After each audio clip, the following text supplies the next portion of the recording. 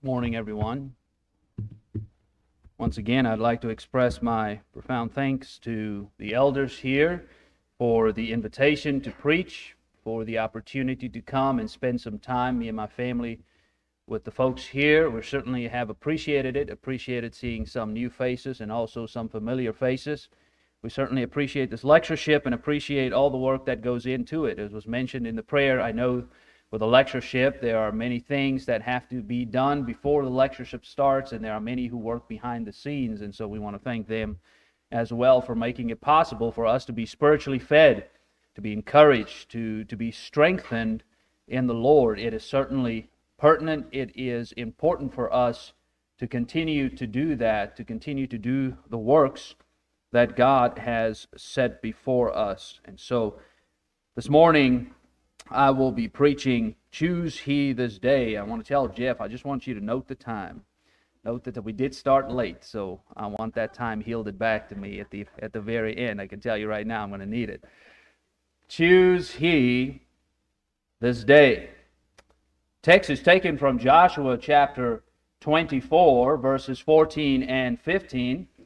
And Joshua is addressing the nation of Israel. He is addressing the elders, he's addressing the officers, he's addressing the leaders, and it is at the culmination, or rather at the end, of a successful conquest. The children of Israel entered into the land, and they did those things which God required them to do, and this was the conquest of Canaan, and they destroyed their enemies. The land was divided up. There were some things that happened in the midst of that caused some issues and some problems. But what we have in Joshua 24 is the end of that successful campaign, we might call it, where the children of Israel are going to their inheritance. Joshua will actually end this chapter and say the children of Israel are going to their inheritance. They are going to settle, if you will.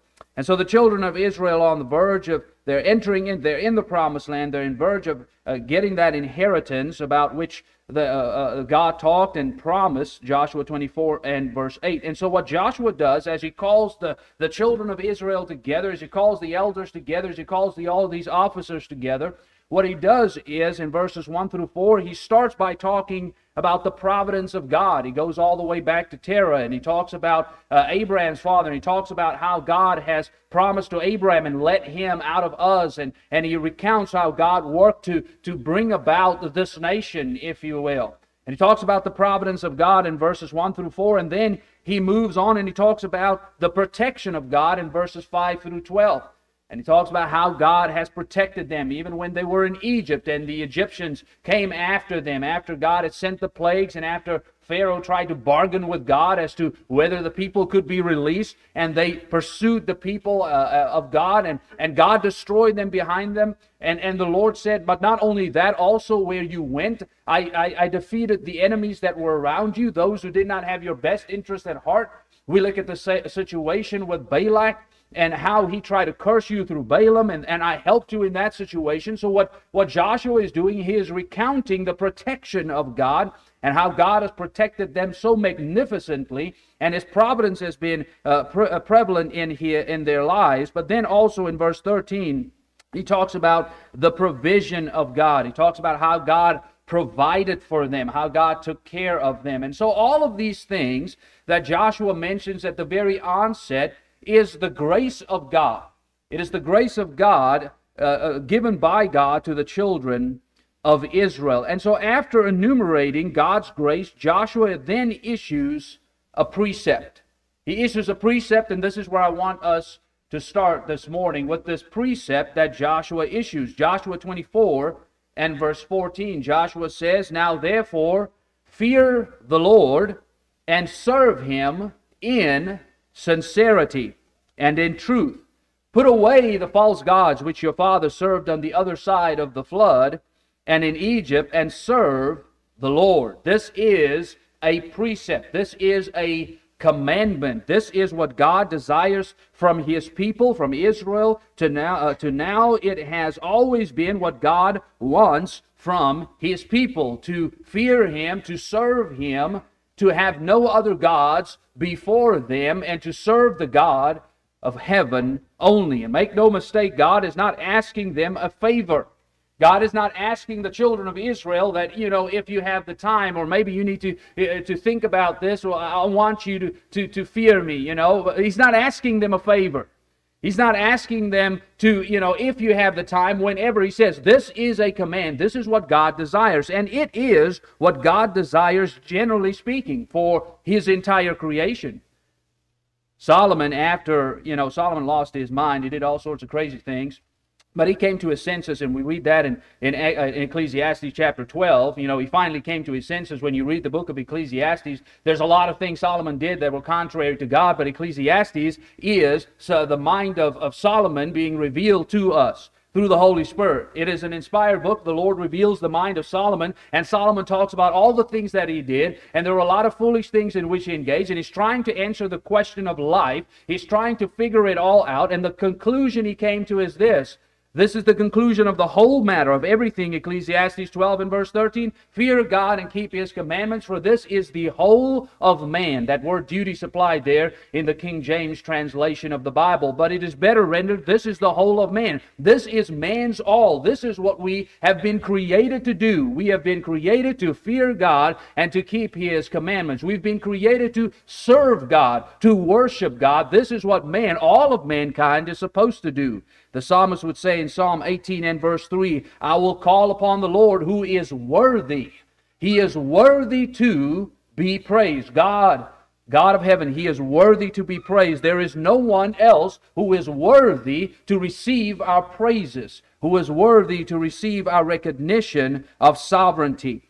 But then Revelation 4 and verse 11 says, Thou art worthy, O Lord, to receive glory and honor and power. Why? For you have created all things, and for thy pleasure they are and were created. It says the reason you receive glory, honor, and power is because you have created all things. You've made all things. Everything we have in this life is because of the grace of God. I want us to keep that in mind. But specifically here, generally, everyone ought to serve the Lord, but specifically, the children of Israel, as God issues this precept to them through His spokesman Joshua, they ought to be serving the Lord. Exodus chapter 20, verses 1 and 3, and God spake to these words, saying, I am the Lord your God. And notice what He does. Which have brought thee out of the land of Egypt, out of the house of bondage. Thou shalt have no other gods before me. God says, I am the Lord your God who has done all of these things for you, just like He did for us, just like He provided for us. I've done all of these things for you. I want you to serve me and no other God. We have a choice, brethren. A choice is always in front of us. We have a choice to serve God the way we ought to, or serve something else. The choice is always before man, and the choice has always been there for everyone. Sometimes folks try to do both. Sometimes individuals, and just this morning, let's talk about the body of Christ. Let's not venture out into the world because they need to know Jesus before they can serve Him, and they don't know Him. But we do, and sometimes what happens is we try to do both. We try to serve God while at the same time working in the world as well. Maybe I can do both. Maybe I can serve God and serve in the world as well. And there's a problem with this. The first problem is that it's irreverent. It is irreverent to attempt to do such a thing. God predicated the worthiness of His service to Him based on the wealth of His grace. On the wealth of His grace. Remember, I said, you need to keep in mind the Lord, when He talked about why it is that He ought to be served, in Revelation 4 and verse 11, Thou art worthy. Why? For you have created all of these things. He's worthy because of what He's done. But this is not the first time that He says this. You look at creation, when you read Genesis chapter 1, what is it? It's telling us about God. It is telling us about what God has done. It is telling about who He is and what He has done in His magnificent power. And we can read the book of Genesis and we can know exactly that we are here, that we have life and breath in our lungs because of God. That everything you see around you, the beauty of this world, has been created by God. And so we know that we can serve Him. We know that He is worthy of service and worthy of veneration because of creation. But then also when you look at the emancipation of Israel, when you look at how God freed them, when God set forth His Decalogue, when He set forth those 10 Commandments, how did the Lord start it? He said, I am the God of your forefathers, and this is what I've done. And so he starts, first of all, by telling them who he is and what he has done, and then based upon that, he says, you shall have no other gods before me, Exodus chapter 20, verses 1 through 3, but then also in salvation. In salvation, the same principle is set forth. The same thinking God, He wants us to be saved, and He has commandments for us to follow so that we can be saved through His Son, Jesus the Christ. But what does He do? He tells us what He did for us. He says He sent His only begotten Son so that we might live. God has always moved first. God has always provided grace first. We don't move first. Sometimes we say we found God as if He was the one who was lost. God's not the one who was lost. We were lost, and He came seeking us. And He is the one who moves first. And so the Creator and the Sustainer, the Provider and Protector, the Redeemer of your life is then supposed to share a stage with something or someone else. Is that even fair? No, it's not. God said, the reason you need to serve me is because I've provided all of you these things. And then we want to put Him on par with everything else that He provided us. How foolish is that? We want to put Him on par with the stuff that we have in this life. We want worldly things to be on the same stage. We want to share that relationship. Jeremiah, in pointing out the foolishness of idolatry, said in Jeremiah chapter 10 and verse 5 recorded, they are upright. These idols, they are upright as a palm tree, but they cannot speak. They must needs be born because they cannot go. Be not afraid of them. Focus on this, for they cannot do evil, neither can they do any good. Brethren, he says they can't do anything. They cannot provide for you anything. They cannot give you anything. They may have asked their idols, what have you done for me lately? And the answer would have been nothing. Nothing. And so how irreverent is it, if you will, to serve this thing, to serve things in the world, to serve our pleasures and to serve our sometimes sinful desires above that of God. It's irreverent. Why? Because He's the one who gave us everything.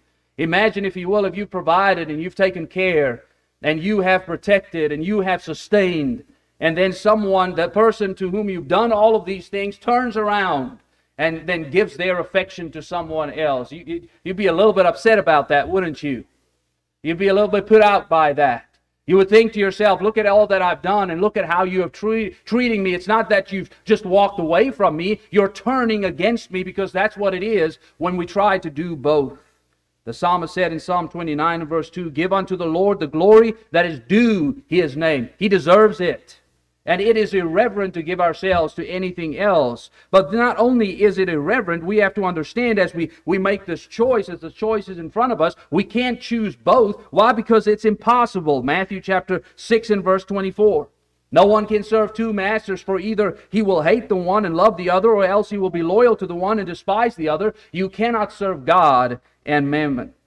If you are trying to balance God and this world, one of them will be neglected.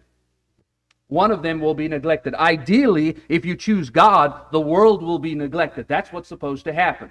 You are supposed to choose God, and the world should be neglected. The sinful things of this world, the unrighteous things of this world ought to be neglected, and that's how it's supposed to work. But so many times, when we try to do both, when we say we want God, but at the same time we want the world as well, God is the one who gets neglected.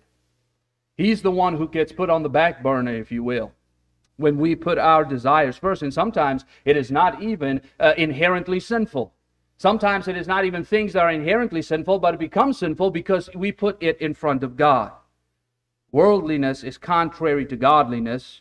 It is impossible to choose God and this world.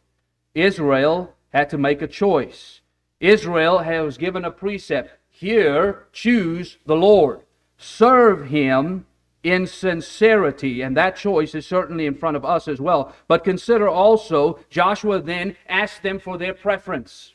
Joshua asks them for their preference. He gives them a precept, and then he asks them for their preference. The righteous God of heaven will not impede the free moral agency of His creation. Is it needful for them to serve the God of heaven? Absolutely, it's needful for them. Not only in a spiritual sense or in a salvific sense, but also because if they don't serve the God of heaven, they're going to die. So it is very needful for them to serve the God of heaven, but then also we understand it's advantageous for them. If they serve the God of heaven, they're going to be blessed. The book of Deuteronomy points this out, that they're going to be blessed. But yet still the God of heaven will not impede their free moral agency. In order to protect the sanctity of freedom, choice is always involved when it comes to God.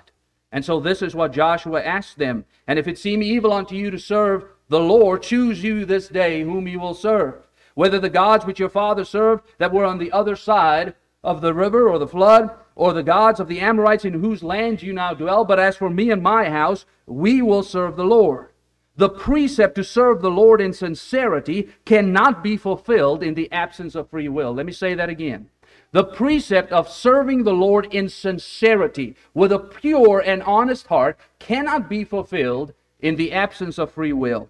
Any service rendered to God that is involuntary cannot be done in sincerity. This has to be their choice. This choice must be or proceed from a willing heart. There has never been a time when God superimposed His will upon man's free will. There's never been a time. You go back to the garden, you have God placing the tree of life in the garden, and God tells them what? He says, do not eat of the fruit of the tree which grows in the midst of the garden. Did God somehow keep them from that? Did God somehow cause Adam and Eve to have a different mind, if you will? No. They were free. They were free to make that choice. They were made in the image of God, and so they had free will. The choice has always been man's, and God says, I want you to choose right. I want you to choose that which is righteous. You know, inevitably when I teach about the fall in the garden, the question will arise, well, why did God give us free will? You know, why didn't He just make us so that we didn't have to choose and just follow Him? And what this question, even though it is sincere, coming well from some well-meaning individual, it not only is questioning the wisdom of God and creation and how He created us, but also it is demeaning the essence of free will. You see, because what free will allows us to do is to reciprocate love. Free will allows us to reciprocate the love that God has given for us. I appreciate so much godly men and women who have chosen to give their lives to the Lord. I appreciate young families and older families and families in the Lord. You're here this morning. You've chosen to be here. I appreciate it. Why? Because you made that choice. No one forced you, hopefully. No one coerced you. You made the choice to serve the Lord. You made the choice to hear the word of the Lord. We are not programmed to love God. We choose to return the love He has for us in kind. And this is how God desires it to be, and free will makes that possible. Freedom of choice makes that possible. How could Israel serve Him in sincerity without Him giving them a choice? Without Him being able to give, or without them being able to choose in the matter. There is no sincerity where there is no choice. Imagine, if you will, if you had the ability to make some kind of android, some kind of robot with complete human features, and you decide to yourself that this robot or whatever is going to be your life partner, if you will, is going to be your friend or whatever the case may be, and you program it to say whatever you want it to say, and you go on long walks on the beach together, and it looks just like a human, and you walk in the park together, and you hold hands, and this thing looks you deep in the eye, and this thing utters the words to you, I love you. And you go, wow, that makes me feel good, only for a certain time, until you realize what? It's only saying that because you programmed it to. It doesn't really love you. You change the programming, the algorithm, it go down the street and love someone else. And so we see in the absence of choice here, that is what it would be without free will, nothing more than programmed flesh and bone. That's what we would be, and that's what the service of Israel would be if they did not have a choice in the matter. And so we understand that free will proves that, or rather, will allow us to reciprocate love, but also the free will proves that we reverence the Lord. You know, when Satan asked if he has considered God's servant Job, Job chapter 1, verses 9 through 11, so Satan answered the Lord and said, does Job fear God for nothing? Does Job fear God for naught? Have you not made a hedge around about him? What Satan is saying is, listen, God, if you take away all of his blessings, I guarantee you, he's going to drop you. I guarantee you that he is going to turn his back on you. How do you know Satan is not omniscient? Because he was dead wrong. He was dead wrong here. You know, and it's interesting that he is wrong here, but he comes back. He comes back and says, well, I guarantee you, if you allow me to touch him, wait a second, you were wrong in the first instance. But you see, he's not trying to be right here. He's trying to prove a point here. He's trying to destroy here. That is his way. But consider this. The reason Job is living righteously, he says, is because God's been protecting him. If God made man without free will, Satan could approach God with the same type of argument. They don't reverence you because they want to. They reverence you because they were made to. And what would God say to that? If Satan approached God and says, listen, these people here at 39th Street, they don't love you. They don't want to serve you, but they are there because, well, that's how you programmed them. They don't have a choice. You are operating on them directly, we might say. There's a direct operation of the Holy Spirit, miraculously making sure that these people do what they're supposed to do. What could God say? Nothing. Satan would have a case against the Almighty God. How absolutely terrible to think that. But God be thanked that we have the ability to choose. With free will, there can be no accusation against God and no condemnation of His people. God could say, they serve me because they want to, not because they have to. Israel, here is your choice. This is your choice. This decision is made abundantly obvious if you listen to what is being said. He says you have the choice to serve the gods that were on the other side of the river or the flood. And he mentions this in verse 5, I believe it is. He mentions, Terah, and he mentions Abraham. He says, remember the gods which your father served on the other side of the flood. They abandoned those gods and served the true and only living God. That's what they did. So you have a choice here. You can serve the same gods which your forefathers abandoned. That seems rather foolish. Let's pick up these abandoned gods, if you will. Imagine you're walking past a dumpster and you see there a little idol in it, and you decide, I'm going to pick this idol up, clean it off, and I'm going to serve it. That's essentially what he's saying. That's foolishness. But also you can serve the gods of the Amorites, which were not able to protect them. And here you are on their land. You've taken their land, and you want to serve their God, which they actually did. Later on, they would actually do that foolish thing. They would serve the very gods who could not protect the people in whose land they were. Foolishness. Joshua says you need to make a choice, but this choice is abundantly clear. The God of heaven is the only right choice you can make. Any other choice than serving anything else is a foolish choice. And it's a choice for us as well. When we don't choose God, there's only foolishness left. Joshua reveals his decision.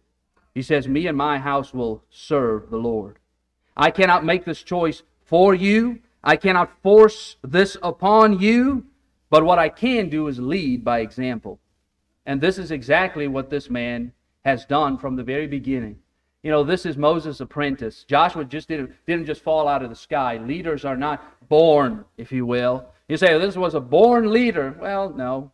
Joshua was made leader. He is with Moses up there when he receives the Decalogue. He's right there alongside Moses. He's been primed for leadership for a long time. And so Joshua, when Moses passes away, he does not go into the promised land. Who will lead for us? Joshua will. Why? Because God's been planning this. Nothing takes God by surprise. And so this great man Joshua, he's done some great things. You read the book of Joshua and just look at everything that they've done. And he's a leader. So many lessons that can be learned by Joshua as he takes the people, he takes over from Moses, and those are some big shoes to fill. The lawgiver of Israel. He takes over from him and he leads the people into the promised land. And now the Bible says here he is at his old age. He's at his old age, brethren. And the statement that he makes here is not a statement of a young man, or perhaps we might say a new convert, in saying, me and my house will follow the Lord. This is an older man who has been serving the Lord, and he is essentially saying, me and my house will continue to serve the Lord. You do whatever you are going to do. You have preference in that. Remember the consequences. He's going to tell them here in a bit. But we're going to serve the Lord. That's what we're going to do. And that's the choice that's certainly in front of us as well. We need to choose while Joshua chose, and we need to say we're going to continue to serve the Lord. It doesn't matter what the world does. It doesn't matter what anybody else out there does. It doesn't even matter what the congregation does. That's why we are converted to Christ and not converted to His church. You see, because when those who are members of the body of Christ decide to lose their minds and walk away from Christ, I'm not walking after them. I'm staying with Christ. You can lose your mind. I'm staying here. I'm following the Lord. We can only follow those as long as they are following Christ. And so, Christian, you have a choice to serve God or not. The choice is yours. It always will be. People may influence you one way or the other. But because it's yours, you bear full responsibility for it. You own it. You own the consequences, good or bad.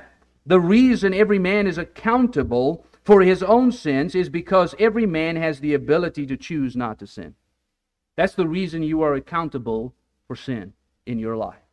That's the reason we cannot point fingers at anyone else. That's the reason we will stand before God, before Jesus the Christ in judgment, and we will be judged alone. We will be judged on what we have done. There is no group rate on judgment. It's not the case that you can come and say, well, I was with those folks at 39th Street. You know, they did a lot of good things, and I was with them.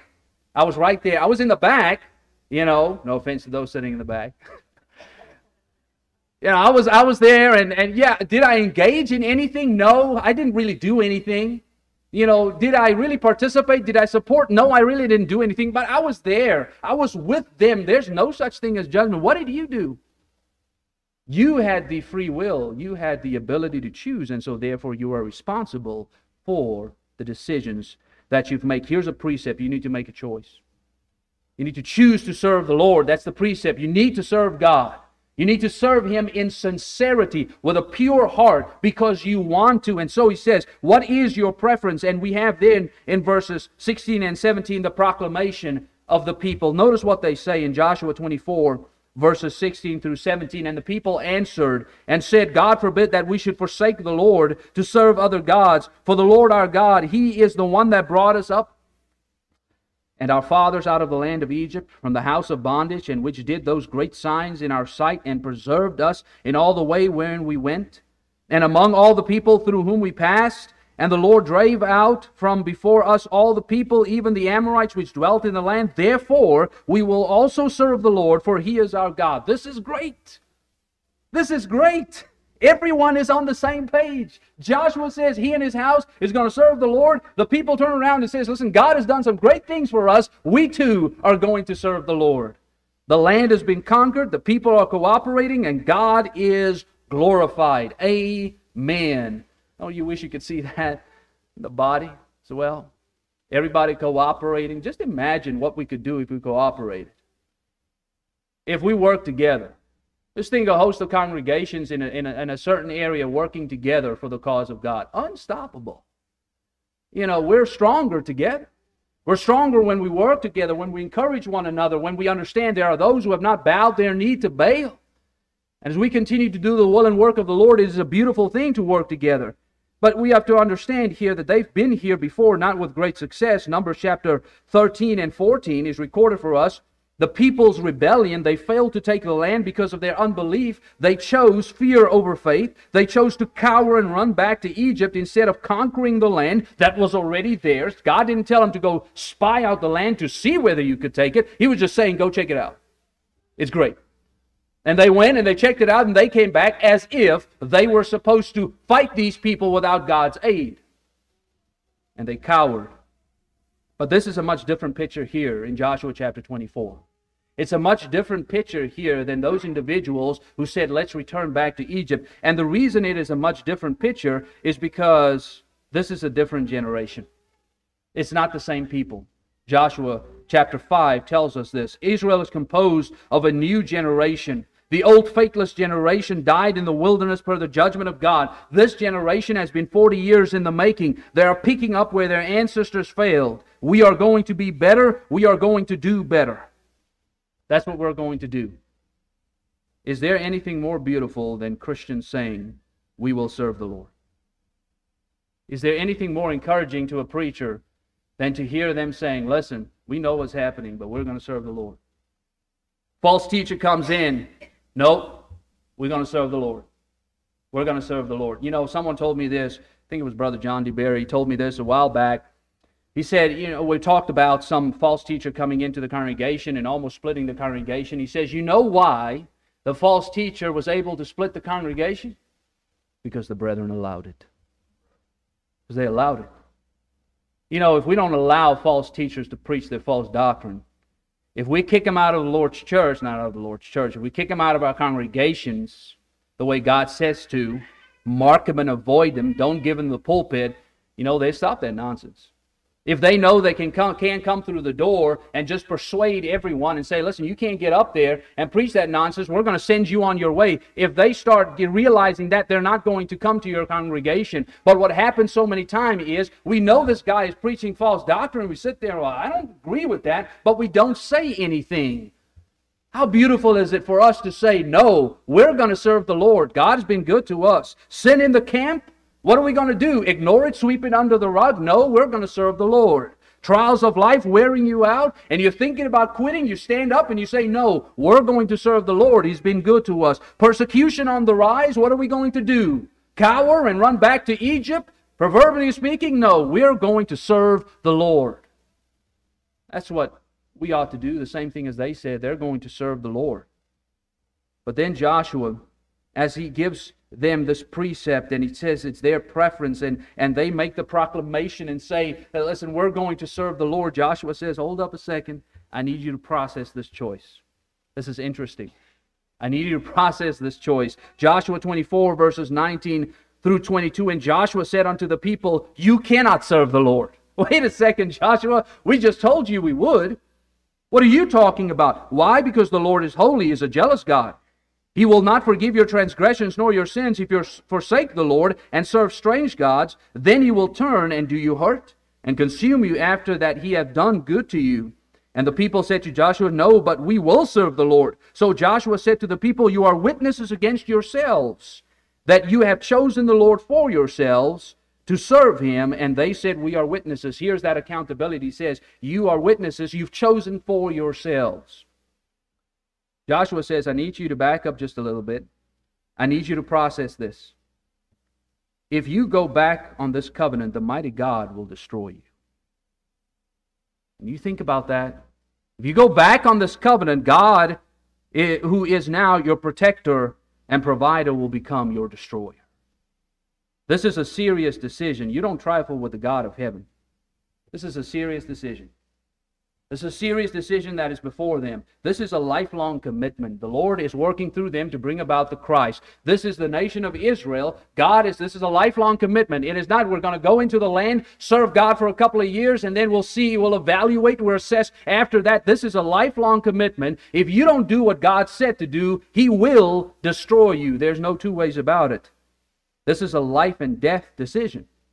Deuteronomy 8, verse 19 and 20, then it shall be, if you by any means forget the Lord, and follow other gods, and serve them, and worship them, I testify against you this day. The Lord says, hear me, you shall surely perish. It's going to happen. Does God want to destroy them? No. Does God get joy or pleasure in destroying anyone? No. Does He have any pleasure that the wicked die? He says no. He says, as the nations which the Lord destroys before you, so shall you perish, because you would not be obedient to the voice of the Lord. You need to make a choice, but you need to understand that there are consequences here. This is a serious choice.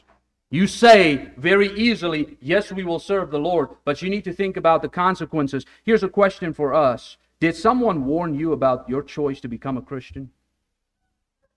And when you study with others, did you warn them? We don't do that, do we? We don't warn people about becoming a Christian, but don't you know that Jesus did that? In Luke chapter 14, verses 25 and following, the Lord, what He did as He is on His way to Jerusalem, great multitudes were following Him, and He turned around and said to them, If anyone comes to me and does not hate father or mother, wife or children, brothers or sisters, yes, his own life also, he cannot be my disciple. And whosoever does not bear his cross and come after me, he cannot be my disciple. You know, the family is cherished by God, loved by God. It's His creation. However, the family whose members are so close and personal cannot come before God. And even though I love my family, even though God loves my family, my love for Him should always reign supreme. And so God turns around, and they want to be His disciples. He says, just like Joshua, I need you to process this. When you follow me, the chances are you may have to go up against your own family members. What are you going to do? What are you going to do? You see, that decision ought not to be made in the moment, because in the moment, we are wrapped up in our emotions. We're wrapped up in that relationship, if you will. In that moment, we will or could make the wrong decision. Hopefully not. That decision is made when you enter into the Lord, and the Lord said, you're going to put me first, and I make the decision, I'm going to put God first. But what if my wife decides she's going to leave God? Well, she can leave God. I'm not. What if my husband decides he's going to leave God? Well, he can leave God. I'm not. What if my children leave God? They can leave God. I'm not. I love them, won't change. Try to get them back, that won't change. But they're on their own. God says you need to think about that. He gives another example. He warns and says this is preventative. For the sake of time, I won't take the time to read it. Luke chapter 14, 28 through 33. He says this is preventative for which of you intending to build a tower. He talks about an individual who builds a tower. He talks about an individual who sits down, a king who goes to war. And what Jesus is trying to prevent us from entering into this walk of faith with is, He's trying to prevent us entering in with our minds closed to reality. He says this is going to be difficult. This is going to be hard. And He says the Lord wants to prevent us from having peace talks with Satan. He talks about the king. He's going to war, and somebody comes along and, oh, they've got a bigger army. I need to go have peace talks with these guys. They're going to overrun us. He's trying to prevent us from doing that. Satan is attacking us from left and right. And now you start thinking, well, you know, the world is not really that bad.